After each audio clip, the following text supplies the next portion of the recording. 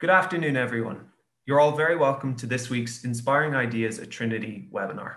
My name is Michael Malooly, Alumni Relations Executive here at Trinity Development and Alumni. This afternoon, we are honored to have with us the Provost Patrick Prendergast, who will be speaking about his time as Provost of Trinity College Dublin.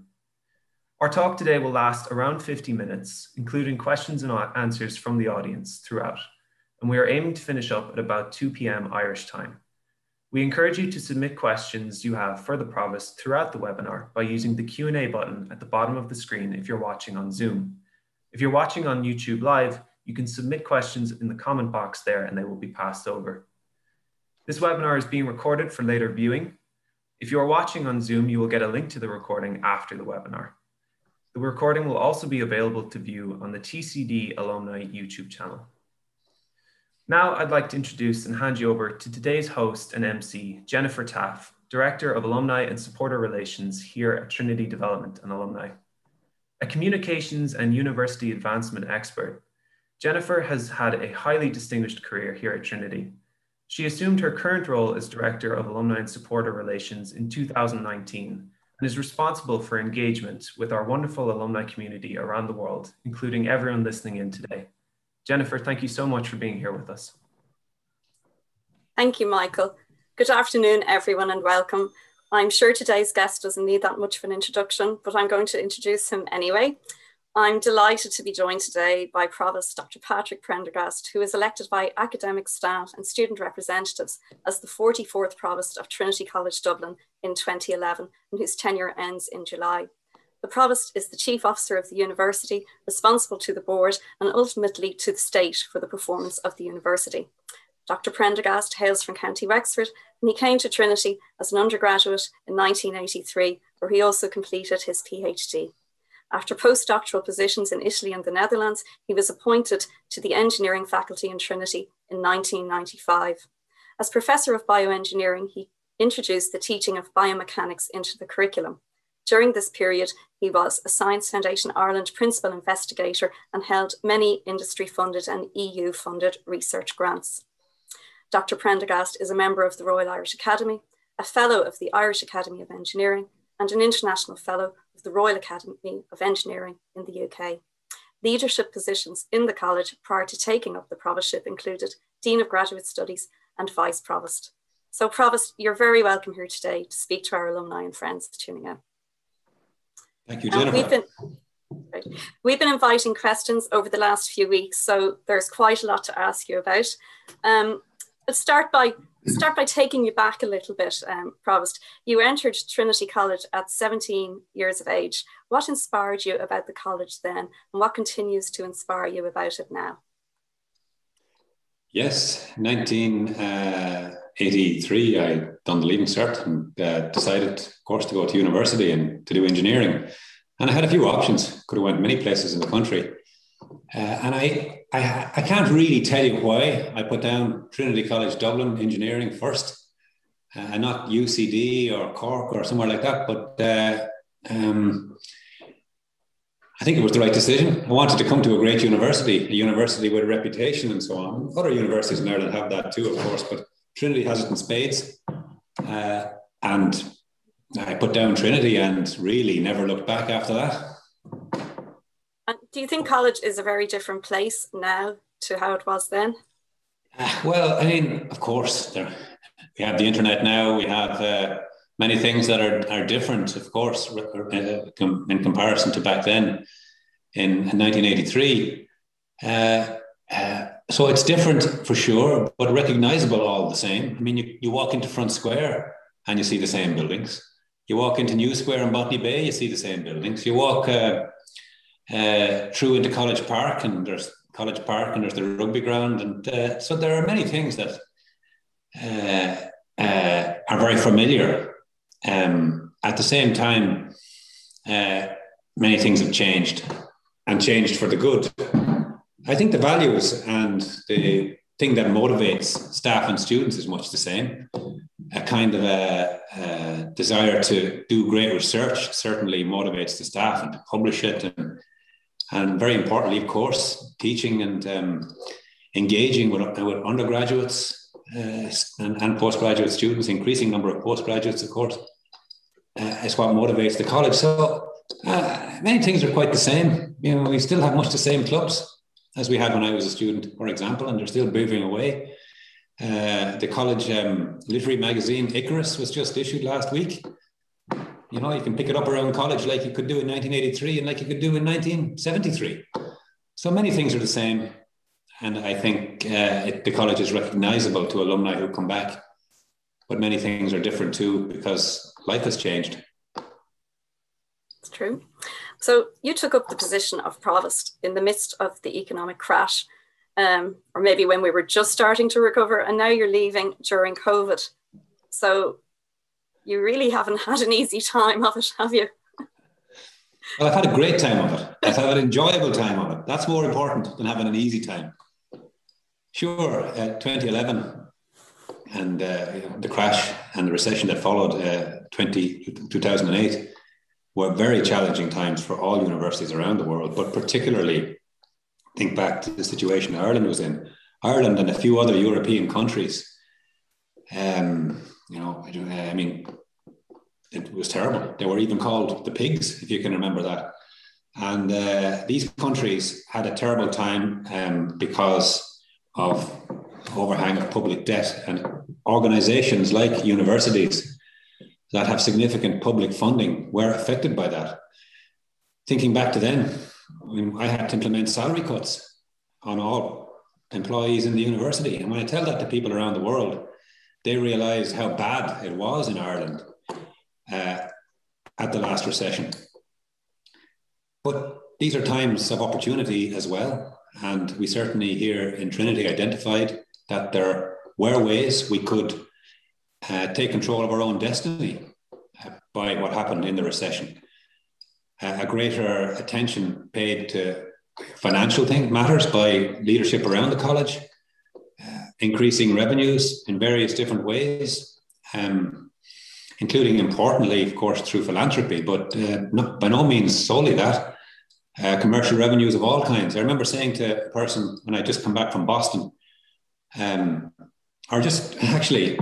come back from Boston seeing how well they were doing there in some of the universities in merchandising.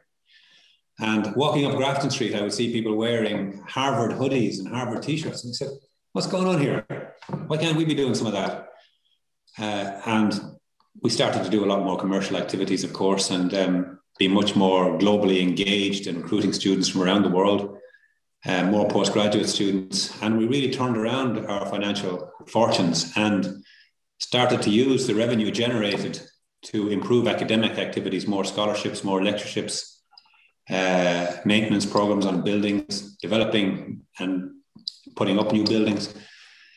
So it was a difficult time. And of course now, but we climbed out of it, and now we're going into another potential recession with the consequences of the pandemic, although it's not possible to fully predict the economic future yet. As a consequence of the pandemic, maybe it won't be as bad as we think, or maybe it'll be much worse. But whatever way it is, Trinity is ready for it. We know we can deal with difficult financial situations and emerge stronger and better. So I think you would absolutely have expected to be dealing with a lot of financial issues and financial hardships during the 10 years when you took on the role. Is there anything else that has dominated the last 10 years that you mightn't have expected or couldn't have foreseen, and that we leave COVID out of that for a second? I think one area that is dominating and that perhaps we weren't as ready for as we could have been is online education and the whole technologicalization of interactions between student and teacher. Now the pandemic has accelerated that for sure, but this has always been going on in the background over the last decades. Trinity prides itself, of course, on human connections and relationships through clubs and societies, and in the individual relationships between teacher and student. And we want to keep that. We're a residential university. Thousands of students live here on the campus and in Trinity Hall. We want to keep that. We see the value of that. But the challenge of how to to do that simultaneously with recognizing that the world is changing with regard to technology and information technology in particular, I think that's a challenge I didn't foresee perhaps as much as I should have. We engaged, and we're still engaging. And I think many universities like ours that have our kind of traditions are going to have to think harder about how they use IT better and technology better in general, while still maintaining the core of what's important in how students and staff interact. So there's one. I could talk about more challenges. That's one. And I mean, probably going to get to it later with COVID, but just may as well take it now. But like that could have a big impact on the student experience and maybe on collegiality and on like all the people joining us today who are our alumni who would have had a very particular experience on campus. And now the students who are there today may not be having the same experience, although I'm sure they're having a good experience in their own way. But, you know, do you think that it's set to change the student experience? I do, yeah. I think the young people's experience of life in general is changing, and how they experience education is changing with it, and how we're experiencing the workplace is changing with it. Just yesterday, I was talking with our director of IT services, and you know, we're talking about the physical campus, which we're all so proud of, and it's a beautiful campus for sure. And that's a kind of Trinity experience. And we were discussing what's the digital experience like for students who've never been to the campus. Now, this is, of course, an exception of the pandemic. This won't usually be the case.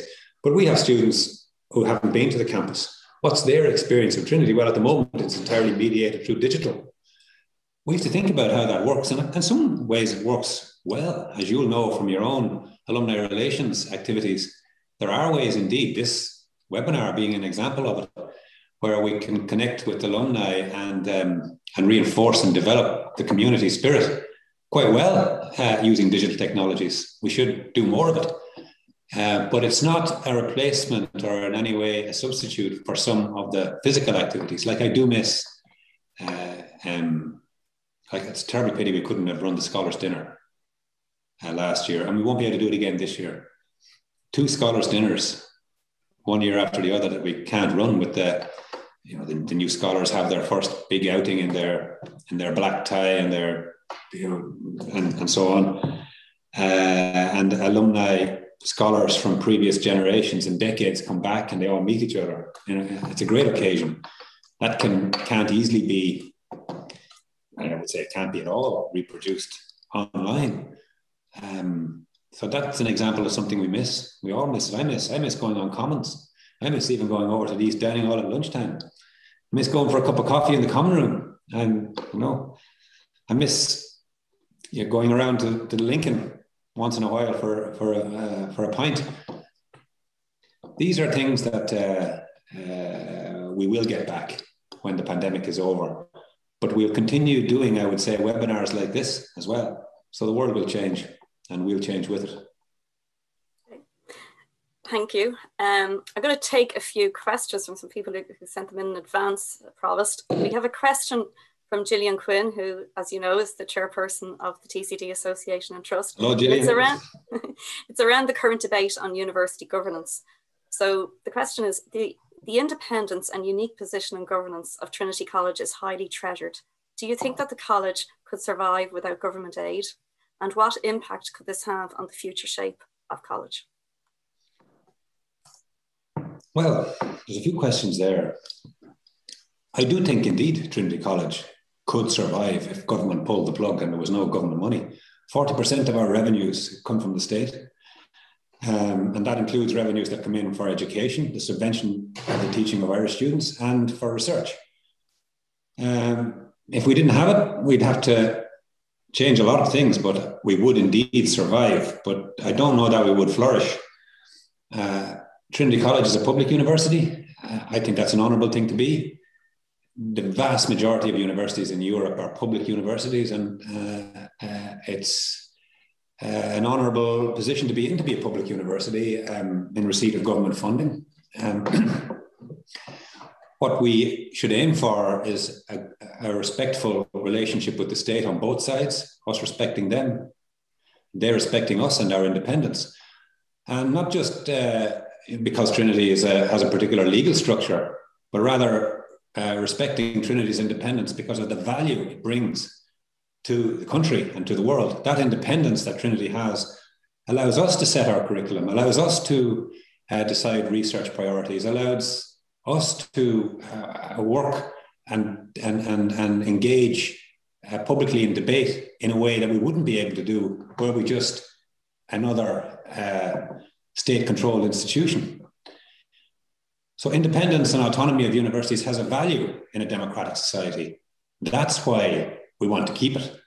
And that's why I believe the government will also want to keep it. And the governance reforms, as they would call them, do offer some opportunities to improve our governance in Trinity. And we'll be ready to take those. And we're in continuous dialogue with the Minister and his key officials to see how the reforms that are being proposed can take account of Trinity's traditions and, equally importantly, its unique legal structure as being a corporation of the Provost Fellows and Scholars.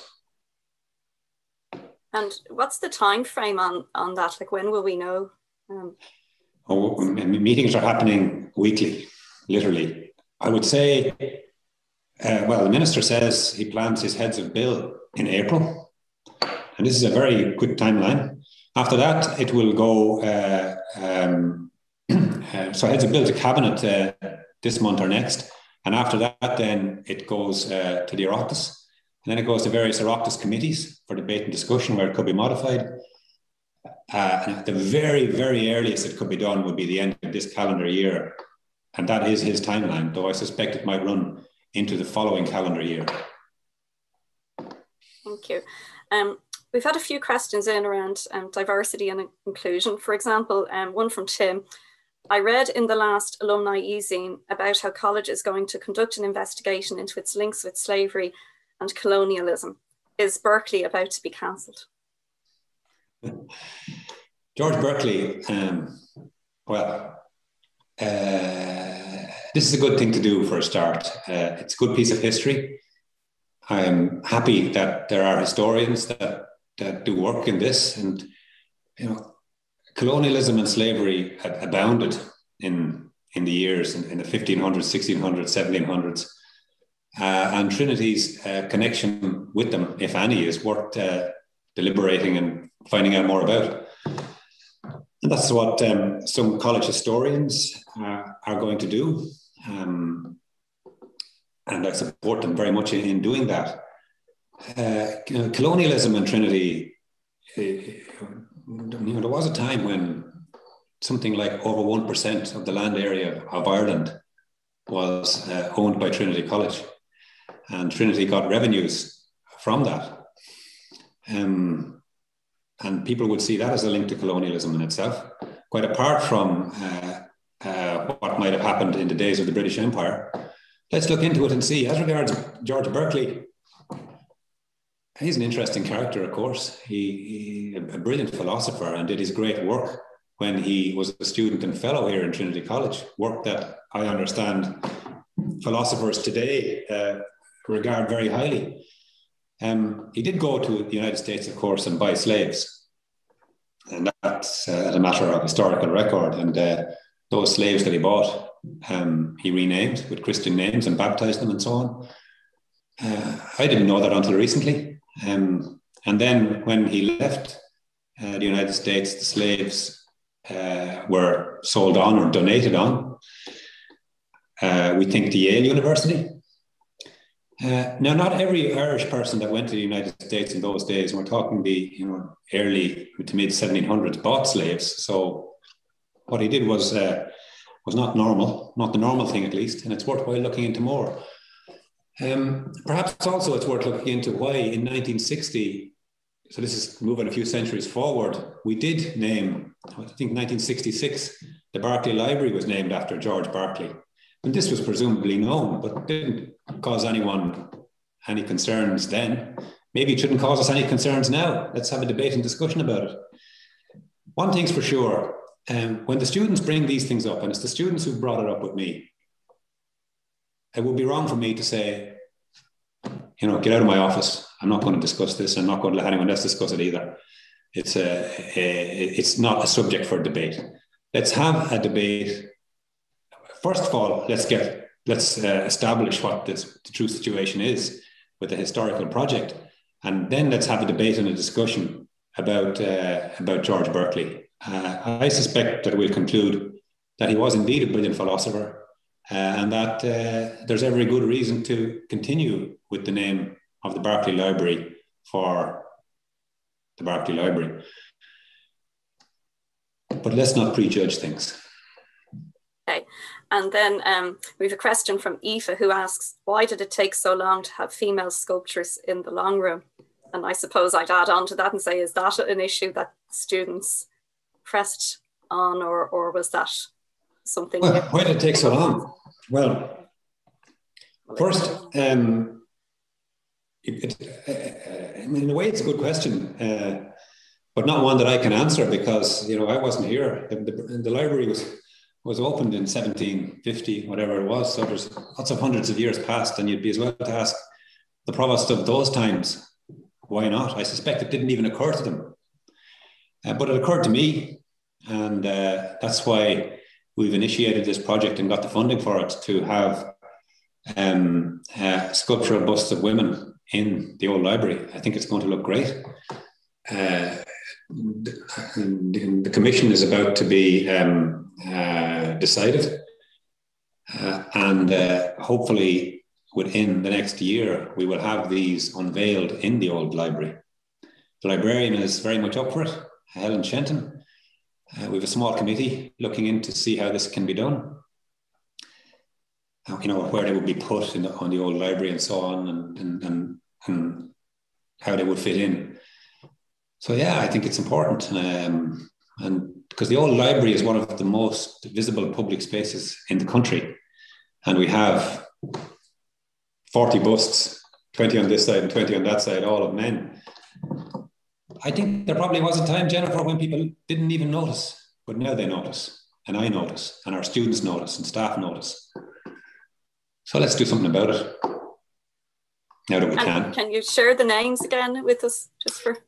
Yeah, Lady Gregory, Mary Wollstonecraft are two of the names, Ada Lovelace and Rosalind Franklin. Well, we look forward to that. I'm going to move. I bet you don't know who Ada Lovelace is, though. Pardon? I bet you don't know who Ada Lovelace is. She a scientist? Yeah. Ada Lovelace, I shouldn't be asking you the questions. I know that you're supposed to be asking me. But Ada Lovelace wrote the first computer program ever written was written by a woman, Ada Lovelace. And so I'm delighted that I had a petition. I must have had 200 emails from students saying one of the sculptural busts in the old library should be Ada Lovelace. So I was delighted that won through in the end as one of the four. Pity you didn't ask me about Mary Wollstonecraft instead, as a politics graduate. Anyway, a question in from John. When I was in college, we heard very little about the rankings, even though we were in the top 50. He doesn't say what year he was here. Now we hear a lot about the rankings, but the college's position is a lot worse. To what extent should I advise my children to pay attention to rankings when choosing a university? I would say not much, frankly. But I know that many nonetheless do. Rankings is really proportional to the money a university has. So I don't think they're any measure of really the quality of teaching that a university offers.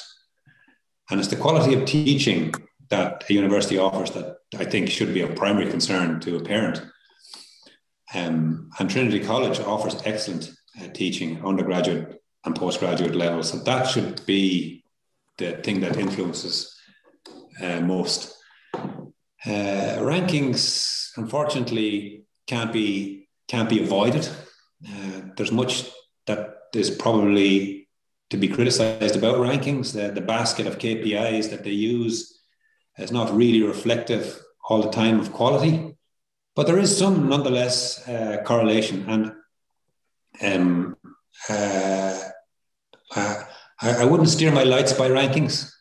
I think that if you know a university well, your family has a tradition of attending that university. If you know about the values that university has and you like them, then I wouldn't let rankings make my decision for me. And maybe there's another question coming in that I might be good to take now as well. How do you see the relationship between university research and teaching over the coming decades? This is from Edward, who did engineering in '86. Edward Sweeney, maybe. Yes. So you know all the graduates personally, so there you go. Well, we went to the same school, St. Peter's College, Wexford. But this is a really good question, and it wasn't a plant. Because there is a great correlation between research and teaching. They go together hand in glove. You have to think that everything that's taught in university is really the product of research. Research in this university or another, or maybe even in many cases in advanced courses, the product of research of the individual teacher. So research is really central to teaching. In particular, that students in a university should get the idea that knowledge is not concreted in and the same forever, that it's changing, and that new knowledge is always coming out. New knowledge is always the production of research. And that even indeed in their own discipline, as they advance in the sophistry years or into postgraduate, they too have a responsibility in generating new knowledge for their discipline. I think that, so it's really, the two of them are so combined that I always mention them, if I can, in the same breath. Education and research go together, are a common mission, the common mission of a university, and you can't really, in my world, do one without the other. Hope that answers your question there. No, that definitely wasn't a plant, even though it may have sounded like it.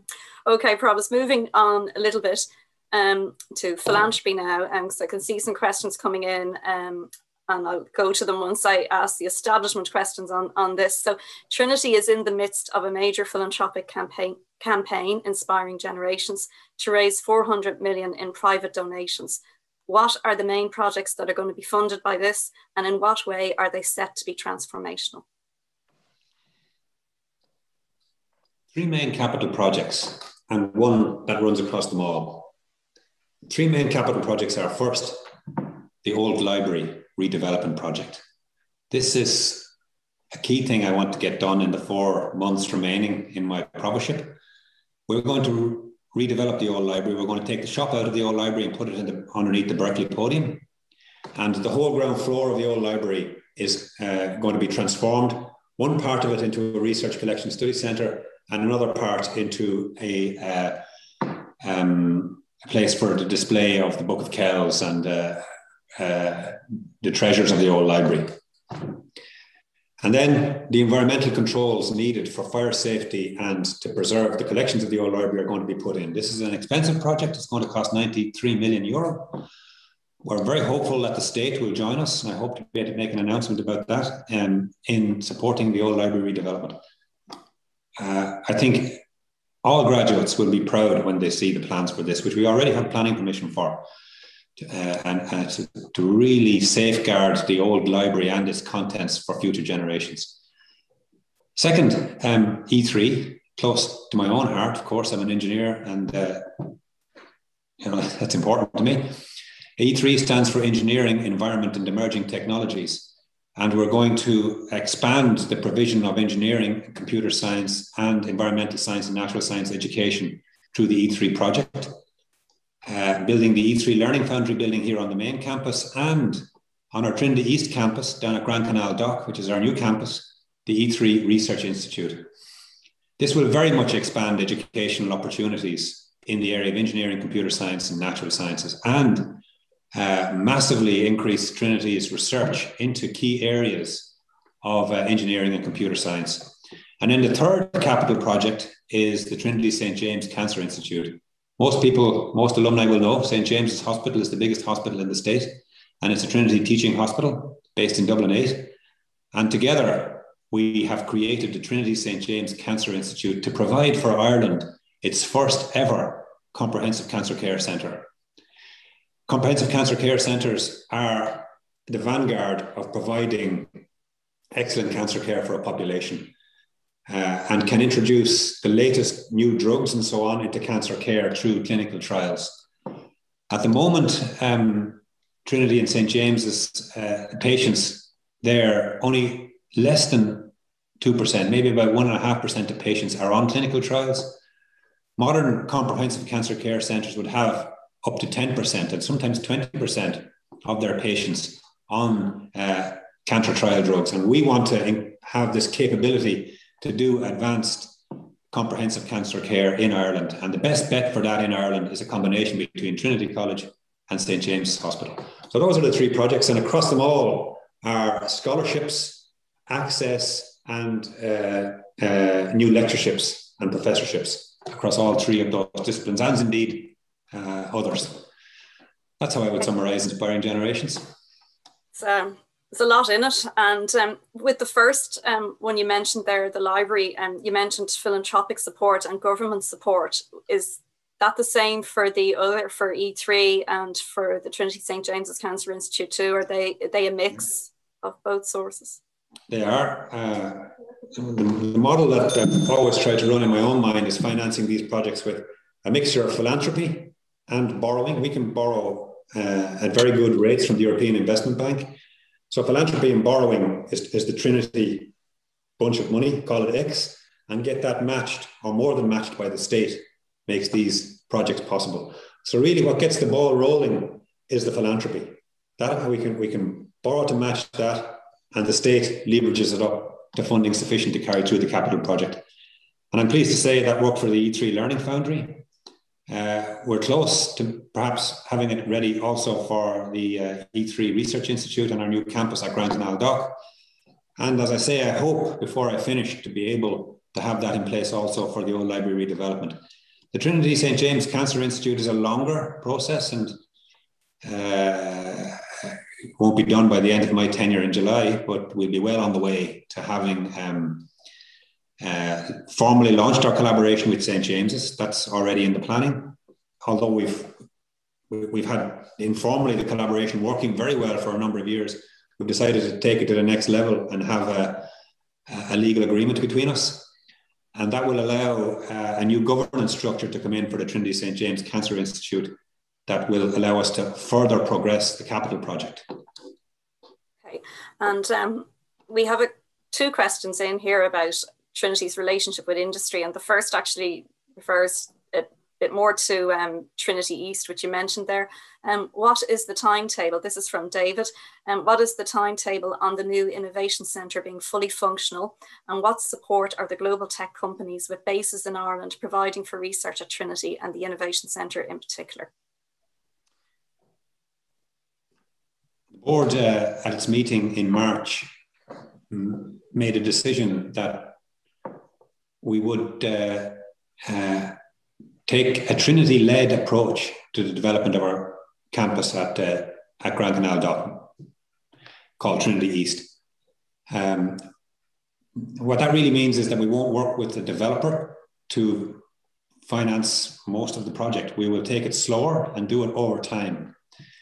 So the truth is, it's probably going to take decades, several professorships to fully complete our campus at Trinity East. We've already begun though. The first project is an early activation centre using various buildings we have on the Trinity East campus to provide a hub for spin out and startup companies, and also landing ground for research activities of multinationals. That's already beginning, and we have the money for that already. It's an €8 million project, and it's in progress. And if you come to Dublin and look at that site in a couple of months' time, you'll see the building works beginning. The next big project there is the E3 Research Institute, and it's going to take some years before that project is breaking ground, so to speak.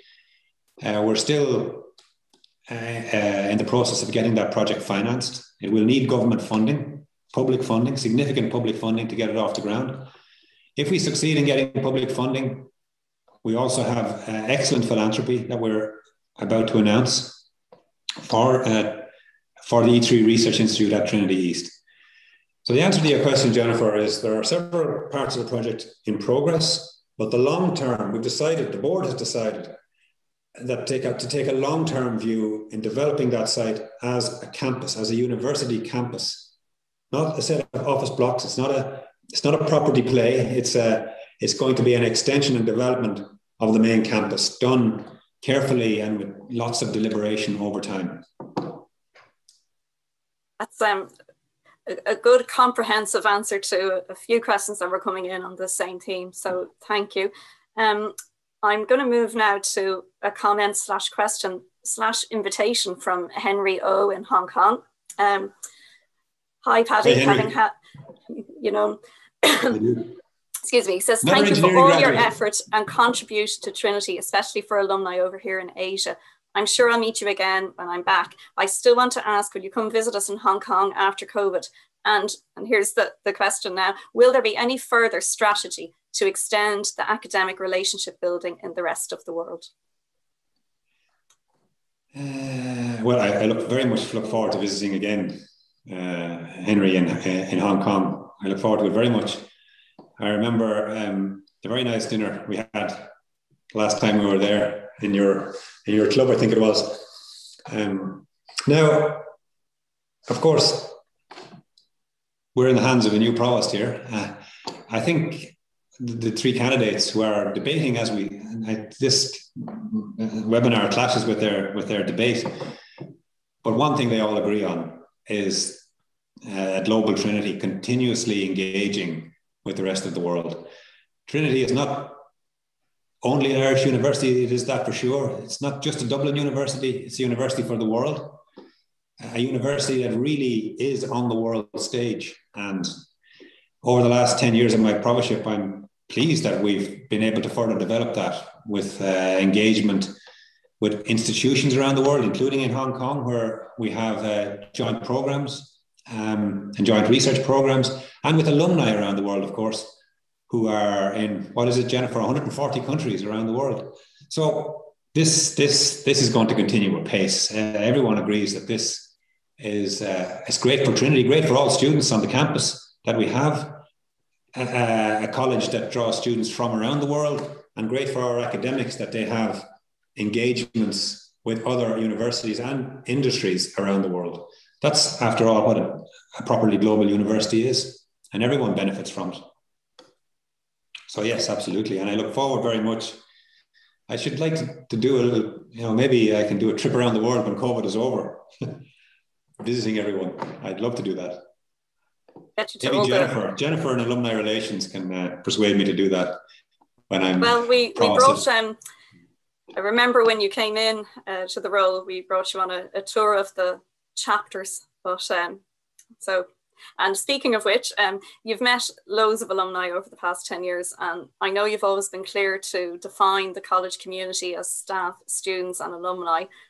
So alumni are still part of the community. They're not a separate community. From your point of view, and as a graduate yourself, what are the benefits of alumni engagement? Well, what have the benefits been to the college recently, and what are the benefits to the graduate? Well, I think the benefits to the college are massive from engagement with alumni. And that's, we talk about being a university for the world, or a global university, but our footprint in the world is our alumni. And so Trinity's presence in the world and its place in the world, it's really determined by alumni. I wrote a foreword to a book some years ago on the provost of Trinity College, and there's, I'm the 44th provost, and this book had all earlier provosts, and I reflected in it. None of the provosts are very famous. Maybe Mahaffey, I suppose, is a little bit famous, So Trinity College is not made really famous by its provosts or even indeed its academic staff or its professional staff. It's the alumni, it's the graduates out there in the world that are really the essence of what Trinity College is about. And so, you know, it's like Jennifer asked me what about alumni? It's like asking me what about my arms? You know, this is part of the body of the university, and it's good that the statutes were changed to have that. The Trinity College community is students, staff, and alumni. I would have thought it was obvious, but it was good to have it written in there. The college benefits greatly from these relationships. Actually, one of the most tangible ways is when students, for example, when Erasmus students or when our undergraduates go on placements abroad, oftentimes they're helped settle in wherever they go by alumni in that city, who maybe meet them only once or twice, but it's good that they know that there's a community for them there to fall back on if they should ever need it. And that's probably, you know, those kind of things are the most important for an alumni network. It provides a kind of an encouragement in a way for us who are working back here in the college on a day-to-day basis to know that we have out there in the wider world the support of our alumni. Hope that's not too philosophical. No, well, we definitely do have their support, and we've recently reached 150,000 volunteer hours from alumni. So they'd be alumni who, you know, sit on advisory boards or act as mentors, etc. So it's great that they're giving in that way. I'm going to ask you, Provost, to move away from Trinity for 1 second and to think more broadly about the third level sector in Ireland, and indeed the fourth level sector. You've spent the majority of your career, almost all your career, in education. So if you were to think about the sector now in this year, how optimistic would you feel about it, and what do you think are the main challenges for the sector? Well, I won't surprise you to know I'm optimistic about it. I'm an optimist by nature. So I think what universities offer, what higher education offers, is something in great demand. You don't see any slack off of it. And a couple of years ago, there was talk of it. You know, people would say, what's the good of a university degree? You know, is my earning power really improved by doing a bachelor's or a master's? Maybe I'd be just as well to go into the workforce. Some companies kind of support this. Some of the very big companies will say, don't bother getting a degree. We don't care what your degree is. Come to us and we'll teach you. Despite all of that, people want to come to universities. This year, Trinity College had a 40% increase in the number of CAO applicants. 40%. We've never had an increase like it ever. Sometimes it increments up a couple of percent, but this year a 40% increase in the number of applicants. Now, we're oversubscribed anyway, so an increase in the number of applicants won't make much difference to us. We fill all our places in any case, but it goes to show how much young people and their parents want to go to university. And that's how young people want to go to university, and their parents want to support them in that. So higher education, you know, if you use demand as your only metric, is in good shape. However, perhaps that's not the only metric, and there are other things that should cause us to reflect about higher education. And perhaps too, the relationship between higher education and other aspects of the further education system need to be better developed. What do I mean by that? Well, you know, after the leaving cert or after high school, secondary school, students can do a variety of things. It's not very good if every student in Ireland wants to come to Trinity to do law, or medicine, and the points shoot up and you have all these unhappy students who didn't get the courses that they wanted, many of whom would not be suited maybe for being a doctor or a lawyer, but are kind of doing it because they want it for prestige reasons. I think that is a worry. It would be a worry for me that the higher education system worldwide is not thinking more about what is good for young people, but rather putting them under pressure to go to a small number of high prestige universities. And therefore, many young people end up feeling like they're failures when really they're far from it, and their talents could be much better used in another way than going to university. So yeah, that is something to think about. And maybe another side to that, some university presidents in Ireland, I know one anyway, who, when the points come out every year for the courses, he looks at the points and he says, oh, some of my courses, the points have gone up.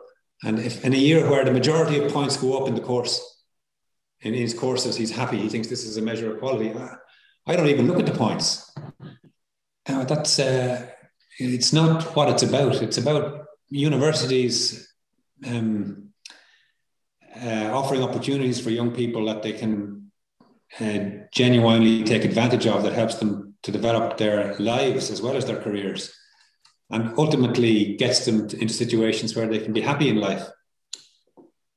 And I think perhaps if there's a downside to the optimism I expressed earlier, it's that there's too much of this too much prestige attaching to a small number of institutions, and that seems to be only getting worse.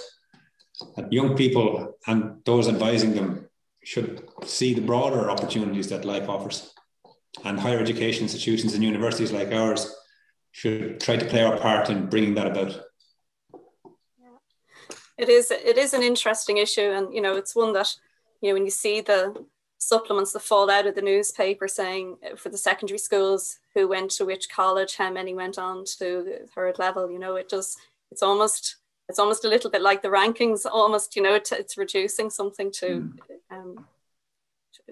one very small aspect of what it really should be about. Professor, moving into another phase of this interview now, there's lots and lots of questions coming in asking the highlights of the last 10 years, the challenges of the last 10 years. There's a few that are all sort of asking that in the same way, and what you might have done differently if you'd known then what you know now. So we might just take them in turn, and we can be brief with them if you want. So the highlights of the last 10 years. Well, there are so many, and I find it hard to put my finger on one thing to say this is a standout highlight of everything. But one event that did shape my provostship was in this very room here. I'm in the library of the Provost's house, and I was here with one of our great supporters, Martin Nocton, and I've always wanted to do this important project for engineering and computer science and natural sciences called E3. I mentioned it earlier, engineering, energy, and the environment. I really think that it's important for universities. So many students want to study the subject.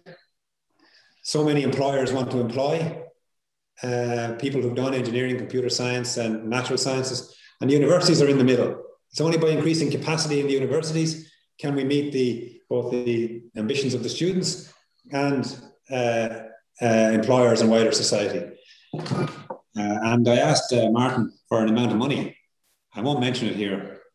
It's widely known anyway, but it was 3 times larger, almost 3 times larger than any other philanthropic donation given by an individual. And I was so nervous asking for this amount of money that I had a piece of paper and I had to read out what was written on it. Martin, I would like to ask for your support for, I read out the amount of money. And I thought, God, what's he going to say? And he was quiet for a while. And I thought, oh, that was too much. I shouldn't have done that. And then he just turned around and he said, I'll do it. And he shook my hand. I remember that. And it's not just about the money. It's about the opportunity it brings for Trinity and for the university overall. And it couldn't have happened without a lead philanthropic donation. And afterwards, the state came in to match Martin's money. And now we have a great project that's only getting going because it's going to continue. Things that I'm very proud too of the Trinity Education project, which had a fundamental review of the undergraduate curriculum. Brought us back, I think, to something that we used to be in the past, with more coherence to the undergraduate curriculum, that all students in the university, we take in about 2,000 undergraduates every year. After the Trinity Education project, they all share something in common because they can all choose from the same pool of electives. I think that's a great, Trinity really got ahead of the game when it came to undergraduate education through the Trinity Education project. You want a downside from me as well? To be honest, I should give one negative, and I will.